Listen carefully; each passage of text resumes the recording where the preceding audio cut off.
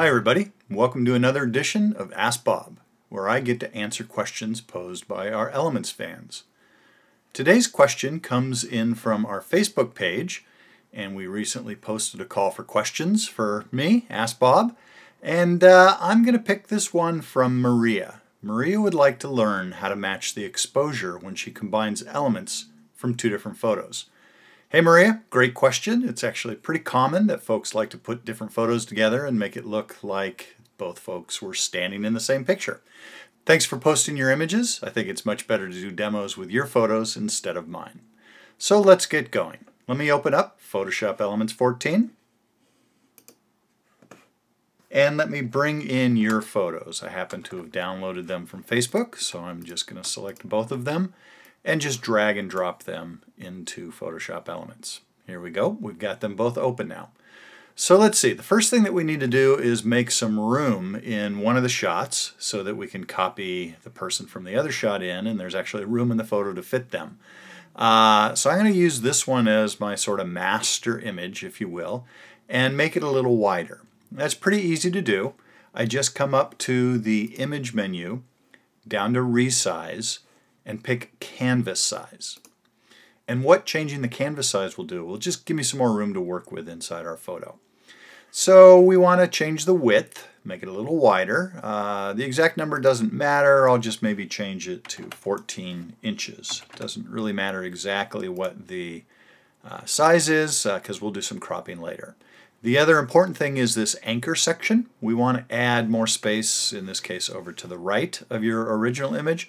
So if I click that square right there, it means all the extra space that we're adding is going to be either top and bottom or on the right.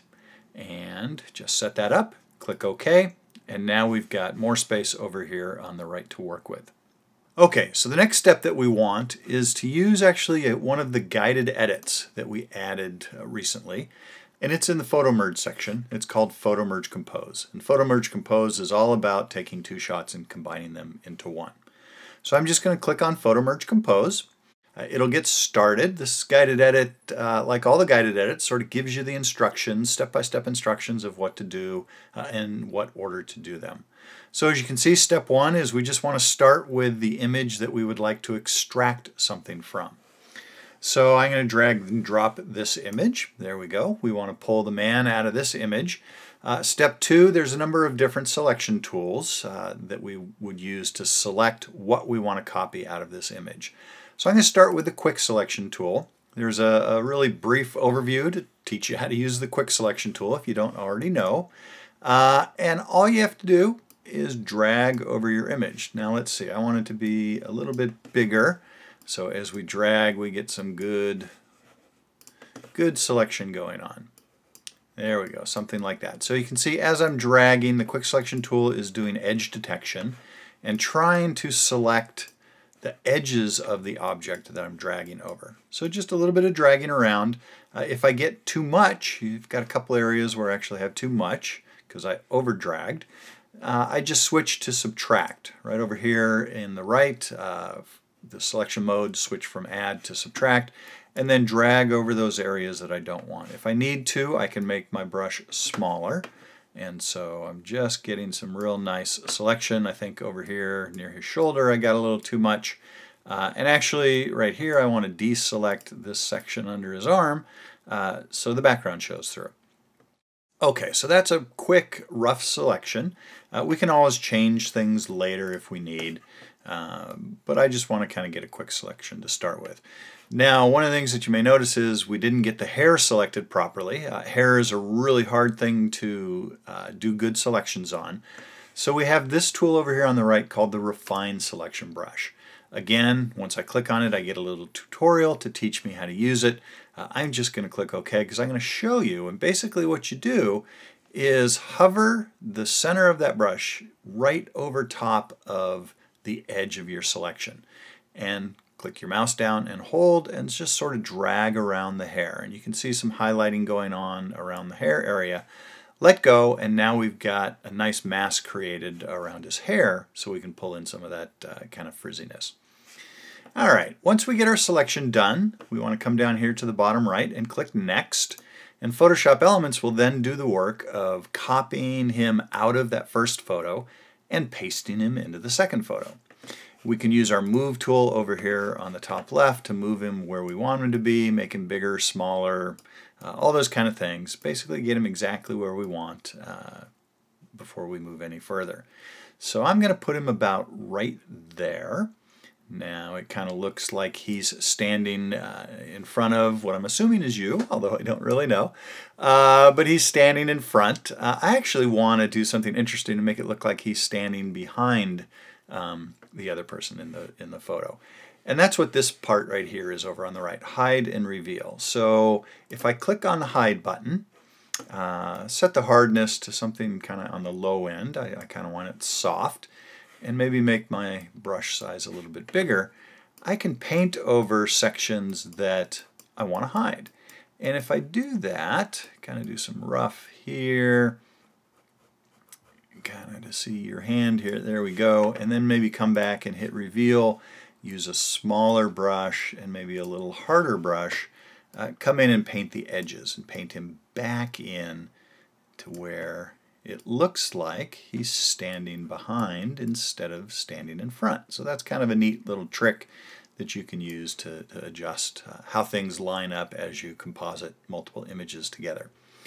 Okay, there we go. Now we've got our two subjects in the same photo. That's really good.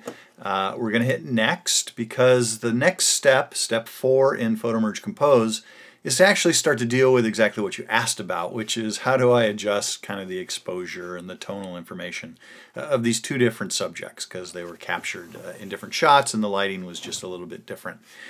So the first step in that is just to click this button here, Auto Match Color Tone. Why not let the software do all the work for us if it can? And so if I click Auto Match Color Tone, Photoshop Elements will analyze both photos and try and make them look similar.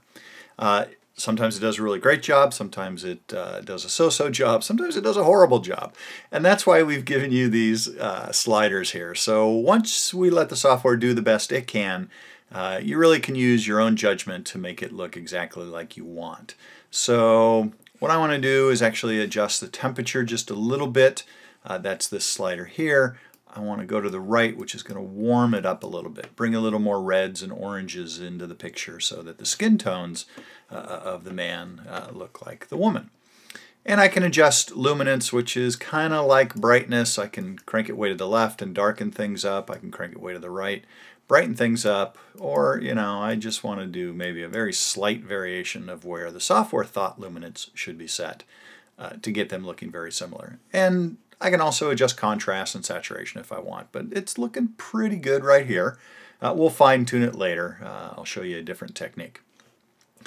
Okay, so once you're done with step 4, hit next, and then we have an option of what do we want to do with this image. What I want to do is continue editing in expert mode. And we'll jump over to the main editing environment with our newly created photo selected in the expert edit mode. And you can see over here on the right we've got a couple layers that were created for us. One layer with our background and the top layer with the man that's composited on top. And I can hide that layer by just clicking the eyeball to hide that layer temporarily. And I actually want to do that. So let me hide that layer, because now I want to work on the background a little bit. And so what I'm going to do is grab my marquee selection tool here on the left and just come up here about at the edge there and drag from that top down here and kind of grab a bit of this background with the column or with this pillar in place. I'm going to do an edit, copy, and then an edit, paste. And what that has done is created a new layer, you can see over here on the right, called layer 2. Let me hide my background layer. So you can see it's just that section that I had selected and copied and pasted. It's created a new layer for me. So with that layer selected, I want to come up here to Image, into Rotate, and then down here this Flip Layer Horizontal. So just go ahead and select Flip Layer Horizontal. That layer will be flipped horizontally. Now I want to turn my other layers back on so we can see what's going on. And now with layer 2 selected, grab my Move tool. That's this one right here over on the left. and just drag this to the right until we get it past his elbow. We just want to make sure we have enough to cover where he's standing. So it looks like he's now standing also in front of a column, basically in front of a space between two columns. All right, let's hide our man again, because now we need to do some fixing of this layer 2 that we used to fill in the empty background that we didn't have in our original image. Okay, so step 1 in fixing the background is come back over here to our marquee selection tool, and then kind of hover right up here on the very top left of our layer 2, drag down to the bottom, and then over to the right, but not all the way into the column, just into some of that background area. Because now what I want to show you is this really cool tool down over here in Modify. We've got something that we call the Recompose tool. So with an area selected like that, click on the Recompose tool and then hover over the little handle here that's on the edge and just drag that sideways. And what Photoshop Elements will do at this point is kind of stretch that image, but do it in a very intelligent way. So it's not just simply scaling, it's trying to do some things without distorting your image. So just drag it over till it at least covers or touches up to where the other image is. Click the green check mark to accept those changes, and then maybe just select Menu and deselect so that the marching ants go away. Something like that. So there we go. We've got the this layer 2 adjusted, so it's now filling in all of the background. Let me double click the hand so it'll scale it down a little bit so we can see everything. There we go. Alright, so let's show our guy again, right? Even though, you know, this isn't perfect where the two images meet, that's okay because our guy's going to be covering that up. Now what we need to do is over here on the right, fix the column where we made the copy from the other image. So again, let me hide the guy just so we can see what's going on. Make sure layer 2 is selected by clicking on it. And now what we want to use is this tool right here, the clone stamp tool. So go ahead and click on the clone stamp tool. Bring your mouse over here to the column of bricks. In this case, kind of hover over this intersection of the grout lines and hold your Alt or Option key down, depending upon whether you're on Windows or Mac. And the cursor will change into this little target cursor. Basically what you're doing is you want to click on a spot that you want elements to copy from. So I'll click on right here, that intersection of the grout, and then let go, and now you can see the clone stamp tool. As I move the mouse around, it's going to stamp on pixels from that area of my image onto wherever I start clicking. So I'm going to go down to this next grout line, click, and just start clicking around. You can click and drag, or you can just click. If you click and drag too far, it's going to start to pick up the old pixels, so you don't want to do that. So you probably just want to do some clicking until you get all of that covered up. So it looks like nobody is standing in front of this pillar, they're just standing on that pillar to the left. We've got an empty pillar. Okay, there we go. So that's the clone stamp tool. And now we can turn layer 1 back on so we can see our guy. Perfect. Now we just want to crop out some of this extra white space, so the crop tool over here will do that. Photoshop Elements will suggest some crops for us, so you can pick from one of the suggestions or pick a suggestion as a starting point and then drag the edge in. So we want to drag the edge in to get rid of that white space, maybe drag it down a little bit, and maybe even up a little bit. We don't want to crop off the top of his head, and of course that special hair that we took care of earlier in the Photo Merge Compose tool. So set your crop rectangle kind of how you want it. Again, click the green check mark to accept the crop, and there you go. We've got your picture pasted together with the two images. The exposure is pretty well adjusted. We took care of most of it in Photo Merge Compose, but in case you want to do some further adjustments, I'll show you one more kind of trick, and that's to go ahead and click on layer 1 all the way at the top, and then this little icon right here is how we create what's called an adjustment layer. So go ahead and click on that and come down to levels, and so add a levels adjustment layer. You can see it's added a new layer on the very top, and levels is kind of a way to adjust brightness and contrast, but you're able to have some fine control over over adjusting just the shadows or the highlights or the midtones. So in this little thing here, this histogram is what it's called, there's some controls.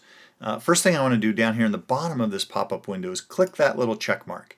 And what that does is causes the adjustments I make to the histogram to only apply to the layer right below it. So if I drag this center one, which adjusts the brightness of the midtones, if I drag it to the left, you see we're only adjusting the guy. We're not adjusting the whole image. So I can adjust that a little bit. Maybe I want to brighten him up a little bit. For the shadows, maybe I want to just kind of darken the shadows a touch. Leave the highlights alone. They're looking pretty good to get it to match. So if I leave the channel to RGB, it's affecting all colors. If I want to adjust a specific color, like maybe red, I can switch the channel to red, and now when I make these adjustments, it's only adjusting the red channel. So I can push a bunch of red in, I can pull a bunch of red out. In this case, I want to just maybe add a little more red to give it that sort of warmer feel to get the skin tones to match. So mess around with these until it looks like you want it to look. And you can go ahead and close this window when you're done, and now we've got that adjusted. Now one last thing, you can see around his shoulders there's a little bit of a halo effect. If I zoom in some, you can see that. And that happened from when we did the selection. We didn't do a very good job. I was kind of rushing through it. But we can of course fix that up. If I come down and click on layer 1 to select it, and then just grab my eraser over here on the left, down in my tool options, I probably want to pick a soft brush for my eraser and something fairly small. Turn the size down a little bit, turn the opacity down a little bit so it really becomes kind of a soft brush.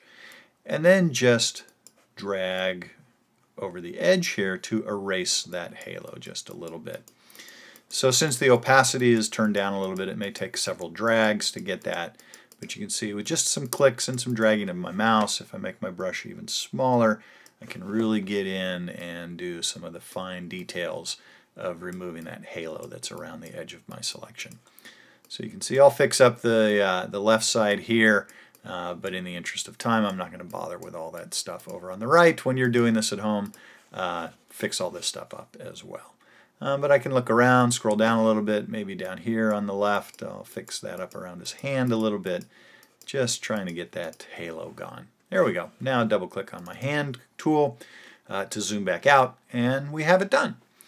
So there you go, Maria. That's how we would copy something out of one photo, composite it into another photo, adjust the brightness, the exposure, the temperature to get the coloring right, all those kind of things, and then come in once we're done in that photo merge exposure guided edit, come here into expert mode, work with the layers that were created by the guided edit, and really do some final touch-ups to make things look good. I hope that helps, and thanks for posting the question, and enjoy using Photoshop Elements. Take care.